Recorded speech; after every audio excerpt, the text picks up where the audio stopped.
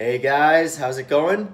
Chandler Petit here, and today we're going to be doing the basic machine exercises, which is a really good foundation, whether you're trying to build muscle, gain strength, or just, fitness in general. Let's say you're a little bit older, you're trying to get back into the gym or you haven't been before, or you're a beginner. It's a very good place to start and build a foundation. Now, one of the exercises, the first one, bodyweight squats, obviously that's not a machine exercise, but it's a very important movement. There's a lot of muscles that come into play. You're working the abdominals, you're actually working the lower back, glutes, hamstrings, quads, calves. A lot of muscles come into play, and it's a very functional exercise, which at the end of the day, that's what you want. You can bring functionality in there. So that being said, let's go into the workout. And as far as the rest between sets goes, you want to keep that around anywhere between 30 and 45 seconds, but take rest as needed, so go a little bit longer if you need to. All right, guys, let's hit the gym. All right, so we're going to start this workout with bodyweight squats. Now I'm standing on this pedestal here that allows me to hold on to this little handle that actually helps me keep my torso upright, chest out, keeping my gaze slightly upwards, which is what you want.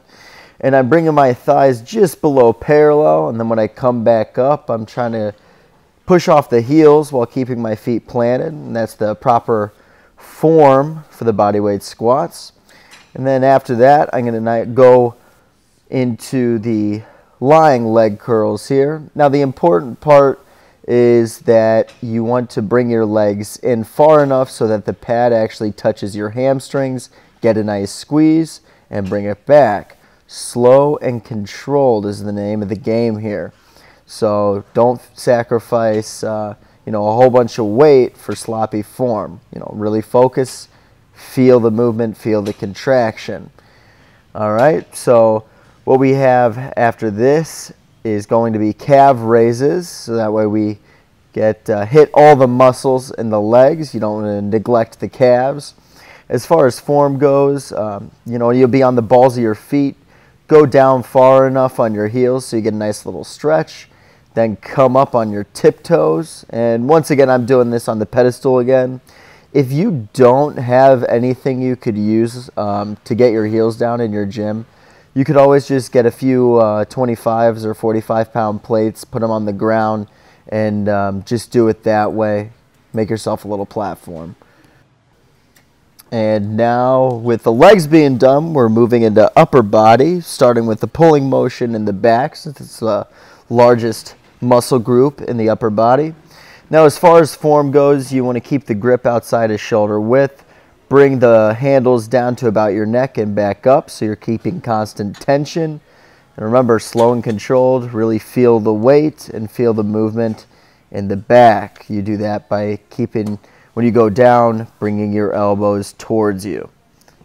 Now we move into the chest press. Now, as far as form on this one, you want to keep your shoulder blades pinched together. See how my chest is kind of puffed out here a little bit? That's because I'm keeping my shoulders on the seat the entire time. When I push out, I'm trying not to lock out completely, keeping constant tension on the chest.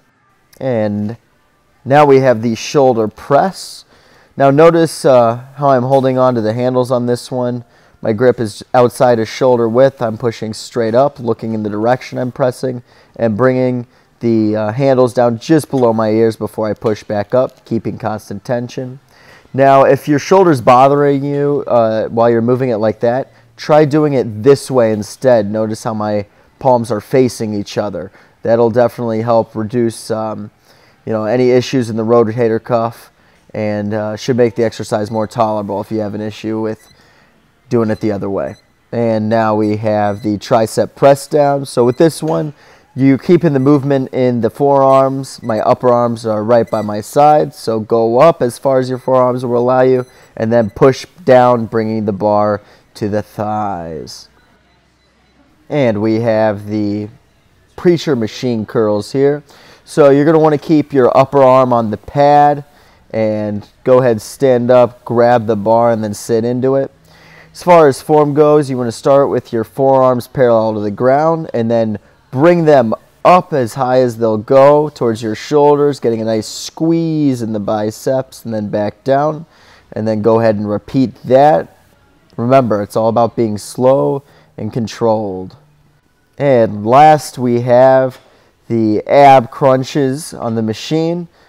Let's tighten up the core, and you do that by doing these movements. Now, what you want to do is actually put your elbows on the pad. That's more important than holding onto the handles next to my head. So drive with the elbows, exhale on the way in, squeeze the abs extra hard, come back up, and you don't have to go all the way back either.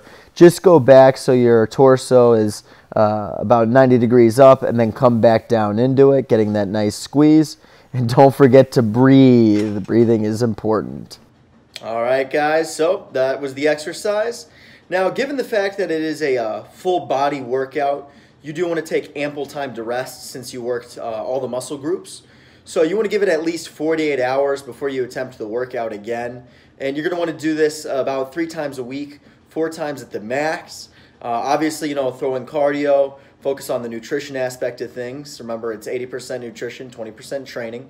And if you have any questions, feel free to reach out to me. Hit that like and subscribe button, guys. I really appreciate it. Take care.